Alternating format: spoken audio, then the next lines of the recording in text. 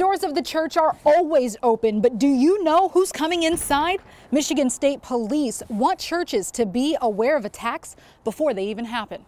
More than 700 people attend Shepherd's Gate Church in Shelby Township, and Tim Bollinger, the pastor, says his members are on edge. We've had a lot of people concerned and have emailed, called the church, even talking to us after services and just wanting to know if we have things in place. God forbid something like that would happen here. The church has some security, but they say they can do more. And it's sad that unfortunately we live in the day and age that we do, and these things keep happening over and over again, and it's just heartbreaking. MSP says churches can keep their members safe.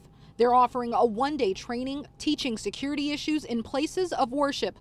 They cover 6 topics, including criminal background checks and critical incident readiness. We talked to clergy members that unfortunately the days of having a big welcoming opening door to your church or your synagogue or to your mosque probably isn't a good idea anymore. It is something that you need to kind of look at to see who you're welcoming into those type of environments. While the training isn't new, state police think tragedies like the one in Texas put pastors on high alert. It's such a blessing that they're offering this training and coming alongside churches and nonprofits to be able to do this, to be able to be equipped so that we're fully prepared if something should arise. I'd rather go out there and check out 100 incidents that just turn out to be nothing than have somebody actually see something occur, not call us, and then something happens out there that we could have prevented just because a member of the public or a member of that church could have told us about it. The training takes place December 14th in Lansing. We've posted all the information on our website at WXYZ.com. Nia Hardin, 7 Action News. All right, Nia.